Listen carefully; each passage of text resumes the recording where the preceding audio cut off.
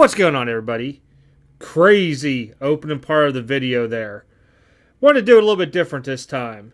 So, guy burns his F1 cards. I mean, I really had to read a lot into this because I didn't know, like, if the race car driver's name is Carlos Sainz. I didn't know if he pulled, like, a Henry Ruggs, O.J. Simpson, or was it just like a LeBron thing and he switched teams? I mean, to burn some of the high-end... Well, I don't know what this guy sells for, but I guess this guy's a high-end collector, Jeff.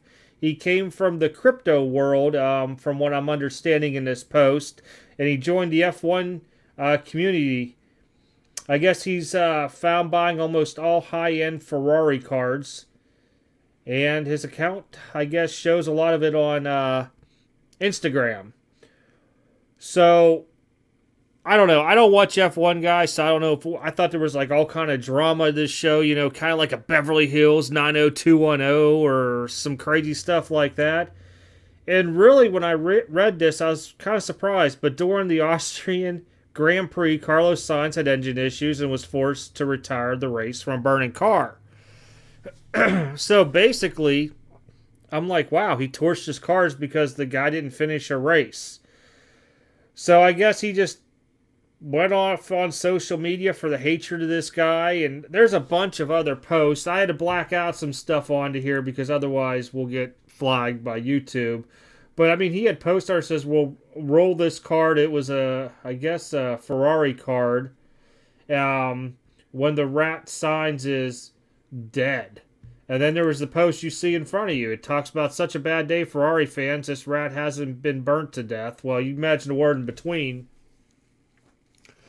And I'm like, wow, these dudes take it really personally. I mean, I know a lot of, like, real big sports guys, and, you know, they get upset when their teams lose. I mean, I moved to Kentucky, and UK lost in the finals. These guys are out there burning couches in the middle of the road and stuff.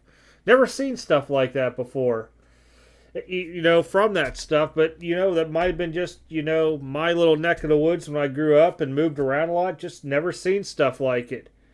But to burn the cards over, just insane. I mean, wow.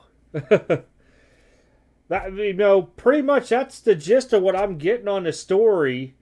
But just to sit there and burn your cards or torch them and just post videos of it, then have all kind of messages like this. I mean, I'm sure...